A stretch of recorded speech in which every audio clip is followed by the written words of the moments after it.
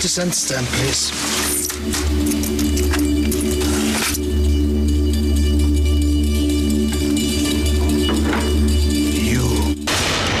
Vai Tudo Abaixo na América, em mais uma incursão na New York Public Library. Parece que estamos a ficar profissionais deste sítio. Já aqui o nosso amigo Vanderlei teve uma entrevista que vocês viram com o Lobo Antunes, o nosso grande escritor. Hoje estamos aqui por causa desta conferência acerca deste livro, que é também o título do novo filme do Spike Lee.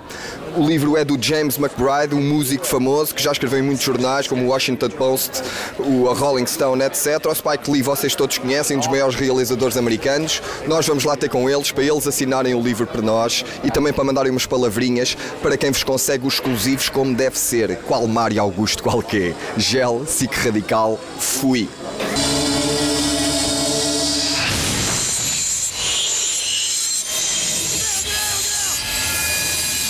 Miracle at St. Anna does a lot of stuff. It's deep, it's complicated, and it's not a movie it's a movie about friendship, really. It's not even about black soldiers. It's about the friendship of a little Italian boy. It's about what black Americans feel every day, that we are truly inside human. Now, what our face makes us a political statement, but inside we are the same, and that's why this soldier and this boy are the same. And that's what the movie is really about. You ain't got to be scared. Feel that magic. All you got to do is believe in it. In a time that in America is in war, and everybody in the papers talking about an election between a black man and a war hero, do you think the timing of this movie is important?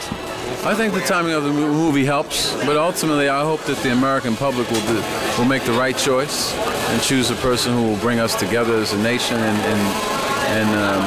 better our standing in the world community. And hello to all our Portuguese friends, and we know you're watching us, we know you're depending on us to do the right thing, and we're going to try very hard to elect the right person for the job.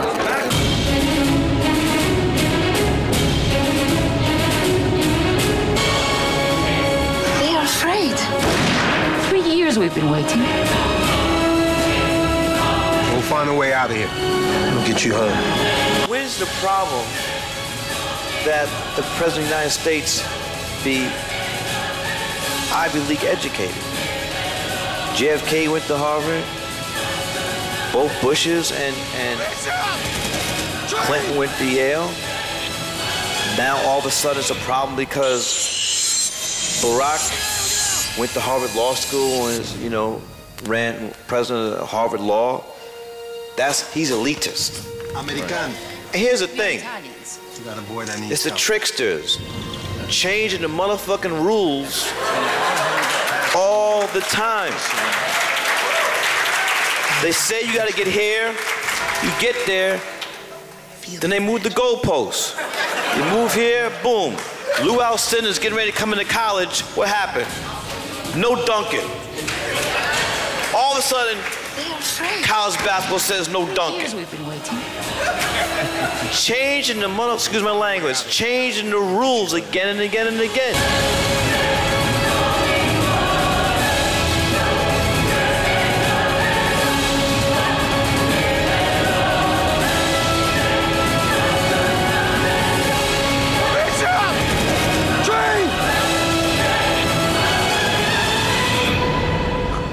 No. Hello, this is Spike Lee. I want to say hello to all my fans in Portugal, especially Lisbon, and what's happening? Hope to see you soon. I've yet to visit your great country. I hope to one day. Thank you. I'm the only one left who knows.